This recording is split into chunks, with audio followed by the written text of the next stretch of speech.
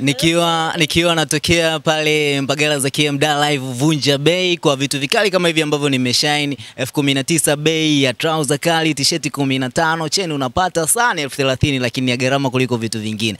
Nipo na mkali ambaye mimi nathubutu kusema kwamba hachuji, Rehema Chalamila Ray ananimaliza na wewe pia atakumaliza. Tuzungumzie kwanza ngoma ya unanimaliza kwanza, alafu baada ya hapo idea ilitoka wapi? Kwanza tuanze na flavor, after endelee. Okay. Idea ilitokea wapi? Ilitokea studio tu, sababu kwanza siku hiyo ambayo nimeenda studio kama miezi miwili iliyopita, nilikuwa sina appointment hata na Abidad. Kwa hiyo nimemkuta amepumzika. Kwa hiyo nikaenda, sina nyimbo kichwani, nikamwambia bwana mimi nakufeel sana, napenda sana kazi zake, naomba appointment. Akaniambia una hata haja appointment, mimi mwenyewe nakufeel, kwa hiyo tuingie studio. Kaambia sasa unajua mimi napenda kuandika sana, mimi nyimbo zangu na milele umenikataa, sogea uko wapi, zote nimeandika mimi mwenyewe. Na sasa hivi kuna ile style ya kukubali uandishi wa mtu mwingine pia inasaidia sana. Naona wasanii wengi wanaandikiwa na nyimbo zinabamba. Kwa hiyo nikamwambia tutafute mtu kama anaweza katuandikia ni sound tofauti na vile ninavyoandika. Akaniambia mimi nakuaminia, tukae studio tuandike. Andika, mimi nakutengeneza. Nikamwambia nipe beat kali. Akanipa beat ndani ya masaa mawili. Haikuchukua hata muda mrefu, kwa sababu mara nyingi mwingine anaweza kuingiza verse alafu kaenda kesho yake ukamalizia ama baada ya wiki, lakini ilichukua masaa mawili tu kwa sababu namfeel na yeye ananifeel. Pwani meets Pwanino. Tupate flavor ya unanimaliza.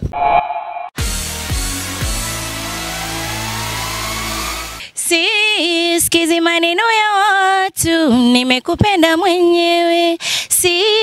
Karibishi mia watu, tumependana wenyewe. Tutaenda wote, tutapambana. Kidogo tu. Nimeipenda na ni mmoja kati ya ngoma ambazo nazikubali sana. Of course umekuwa ukitoa ngoma kali, kila ngoma ni pin.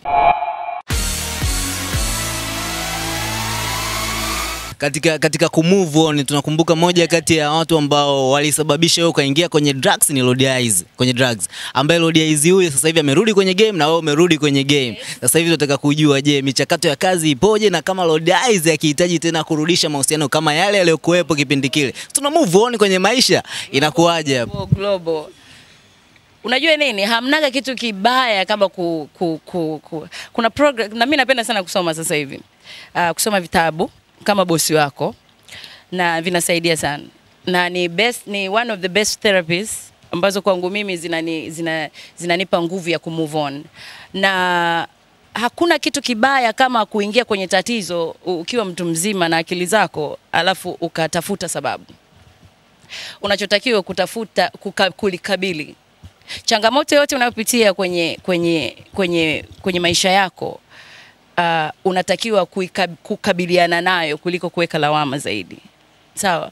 Kwa hiyo mimi nimejifunza kutoweka lawama kwa mtu yoyote. Ni mimi na mtu mzima nabeba majukumu yote, matatizo yote nilopitia ni kwa ajili yangu mimi mwenyewe. Niliamua mimi mwenyewe, hakuna mtu alinishikia bastola. Kwa hiyo nimeamua kukabiliana na tatizo zaidi ya kulaumu watu, vitu na sehemu.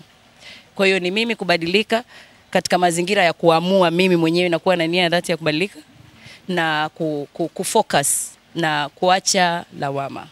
So namshukuru Mungu kwa hilo na inanipa nguvu. Na umeshabadilika, nikupongeze. Asante sana. Muda gani umeanza kusoma hivyo vitabu na nini ili kuendelea kubadilika zaidi? Muda mrefu sana. Muda mrefu sana. Yaani unajua kwenye maisha hakuna kitu, unajua sisi binadamu tumezoea, yani sio mimi tu, yani binadamu wote tunajuaga kulalamika pale unapokuwa na tatizo. Uwezi kusema na umshukuru Mungu kwa yote. Kwa hiyo unatia lawama, leo hujakula, sawa, lakini kuna njia za Mwenyezi Mungu za kukufanya ule kesho yake. Kwa maana yake kama ingekuwa unakosa kula wewe kila siku, basi tungezimika wengi. Maana kuna wengi sana ambao wanakosa chakula leo lakini kesho wanapata. Kwa hiyo unapokosa leo usitie lawama. Unapopata tatizo leo usitie lawama. Tafuta suluhisho. Unapopata ugonjwa, unaweza kupata kansa, ukasema Mungu umenipa kansa, no way. Unashukuru kwa kila kitu unachopitia. Unashukuru kwa leo sina pesa, namshukuru Mungu. Najua tu kuna njia yake. Yaani hiyo yote ni imani. Umenielewa? Yaani kwamba leo sina, najipa moyo nitapata. Leo nimefukuzwa kazi, nitapata kazi zaidi ya hii. Leo nimeachwa na mume, nitapata mume zaidi ya huyu. Yani hiyo ni imani, afu imani ndio inakupigisha step kutoka ya kwanza mpaka ya pili. Kwa hiyo nafikiri kupitia changamoto na kupitia mambo yote nimejifunza kitu kimoja ambacho mimi kinanifanya leo hii mimi niko hapa nazungumza na wewe, imani. Okay. Napata mtihani huu. Nilizaliwa nao. Nilikuwa vizuri. Niko fit. Bado na hema. Basi naweza kukabiliana nalo. Alafu nakabiliana nalo. Alafu ndio maana unaona niko hapa. Kwa hiyo I think kwa watu wengine ambao wamekata tamaa huko katika kila kitu, sababu mitihani kila mtu anapitia mitihani.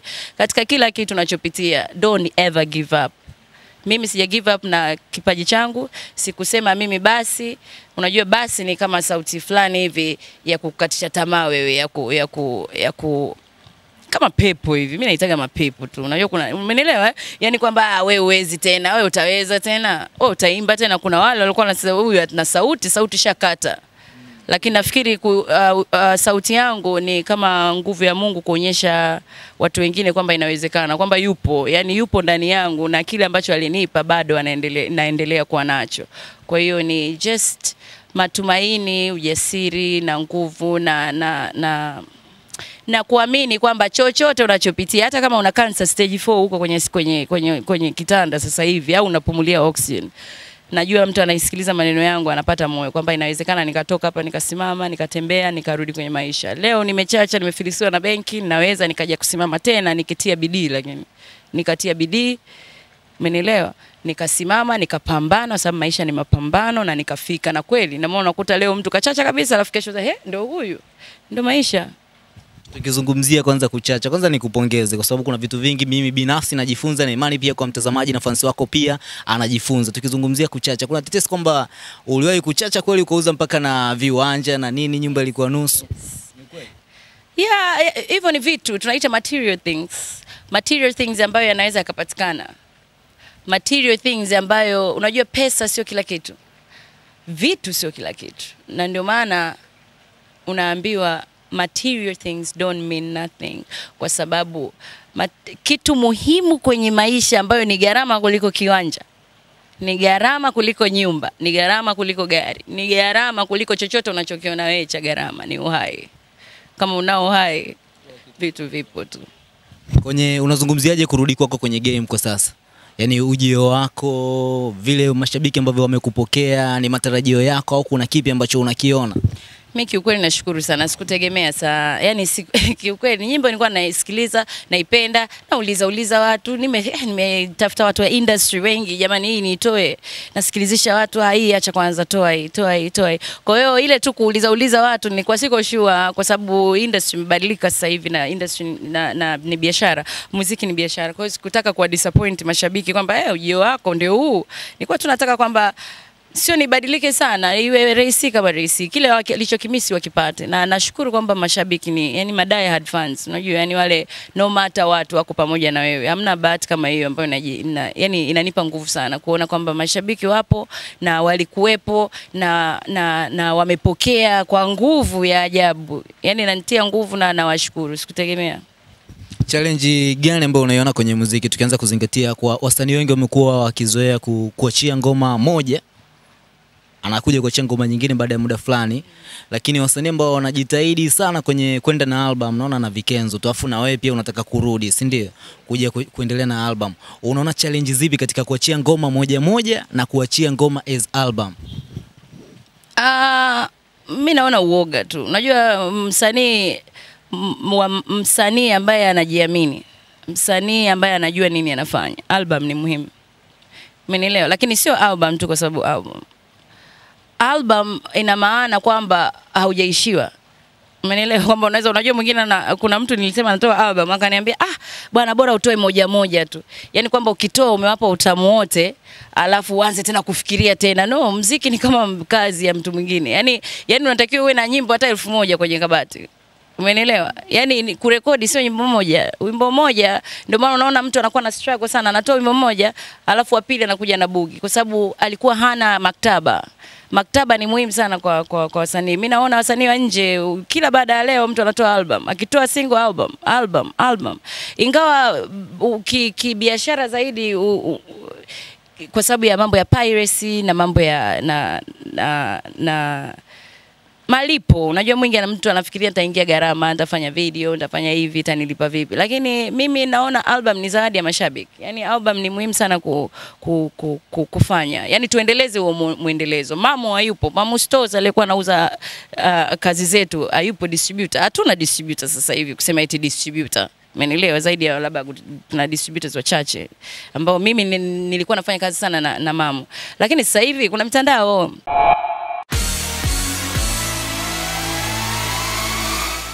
I think album ni zawadi kwa mashabiki na at the same time album pia inakuonyesha uwezo wa kipaji chako ulichokuwa nacho. Na mimi siogopi kutoa album sababu album naweza kama unavyouza audio online, unaweza kuuza album online. Umeona sasa hivi tuna Wasafi, tuna Mkito, tuna muziki, sehemu nyingi tunauza. Sio mpaka uende kwa Mamu Kabageni kama zamani, bwana hivi.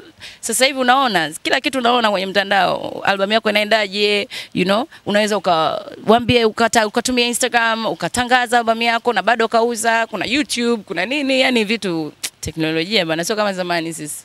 Ukitoa wimbo mpaka mtu aisikizie kwenye redio. Sasa hivi ukitoa dakika moja tu watu 500,000 wanaweza kusikia kwa dakika moja. So I think utandawazi upo, kwa hiyo watu wasiogope kutoa album.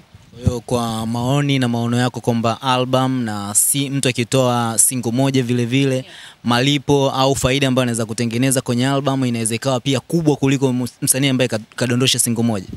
Yes, kwa sababu zamani kwa mpaka uende dukani. Kwa sisi mimi naongelea. Kwa wenzetu wameanza muda mrefu nje. Lakini kwa zamani mtu mwingine yuko Mwanza. Unaelewa? Kupata albamu yako mpaka aje kwa Mamu au mpaka wawepo wasambazaji. Wasambazaji wachukue mzigo wa jumla. Labda umeisha, labda asubiri order, labda nini. Kwa hiyo haiwafikii mashabiki on time. Lakini sasa hivi tuko watu milioni 45 Tanzania. Na sio Tanzania tu, tuna mashabiki nje. Umeelewa? Kuna mtu anataka album ya Raisi. What do you do? Nenda iTunes, nenda wasafi.com, nenda sehemu ambazo mimi nauza. Na of course kama una sehemu ambazo unauza utapromote. Kwa hiyo unapromote ni kama post, unaposti picha moja, wanaona ukiangalia views within a minute. Chini ya dakika moja unaweza kukuta views 3,000. Umeelewa? Unatoa nyimbo siku moja unaweza kukuta mpaka views laki.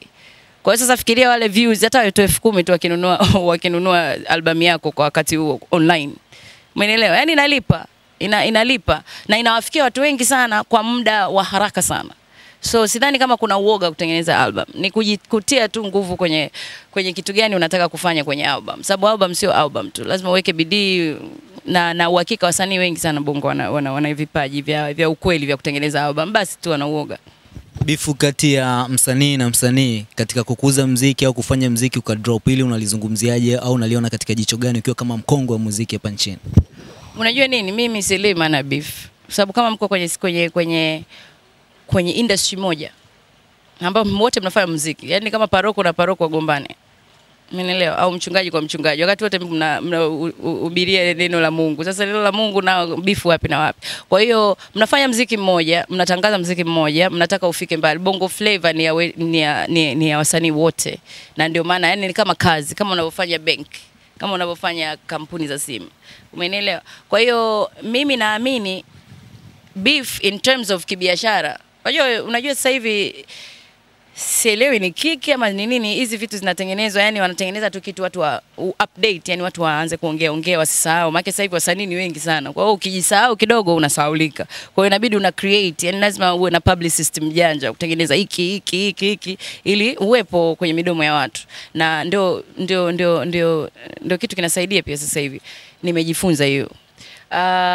Lakini beef ya kutoleana visu ama kutukanana ama kushushana kwangu mimi haifanyi kazi. Yani mimi siwezi kutoa sasa hivi kazi nikaanza kumponda JD. au nikaanza kumponda sijui nani. Wakati wote ni watu ambao wanafanya muziki yao na wana mashabiki wao. Kwa hiyo siwezi tengeneza hapo beef kwa sababu kwanza mimi kwangu sijakulia huko. Unajua na ni msanii wa muda mrefu na sisi wasanii tulikuwa tunapenda sana kukaa pamoja. Yaani unaweza kutukuta Rose Garden pale amekaa Human Nature, amekaa Marem SB, Mungu amrehemu, amekaa sijui wasanii kibao wanaanza tu mtu anapiga gitaa, mara Blue ataimba, mara Professor au mtu ata freestyle ama nini. Yaani tulikuwa tuna ile unajua upendo. Yaani raha, yaani mnakaa pamoja, yaani mnaweza mkatoka hapo kashangaa mmeingia studio. Kama mimi MSB, Marem SB tulikutana tu tumekaa tu basi kama vipi ataka kwenda nawe au kama vipi umeelewa hapo tu atone studio tukaenda kwa Mika Mwamba kazi kafanyika. Kwa hiyo tulikuwa tunapata yani tuna ideas. Kwa hiyo unajua wasanii wakiwa pamoja wakishirikiana yani bongo flavor iishi leo wala kesho. Umenielewa? Kwa hiyo I think umoja ndio nguvu. Hilo neno lipo na lina maana. Lakini mimi nitakuja kukuomba featuring wewe utanibania. Sawa, lakini ujue wewe kuna jina na mimi na jina. Mimi nitakutambulisha kwa mashabiki wangu na wewe utanitambulisha kwa mashabiki wako. Kwa hiyo mwisho wa siku tunatengeneza kitu na pia tunapiga hela. Lakini ile sasa hivi hata featuring unaweza kumomba mtu ukazungushwa.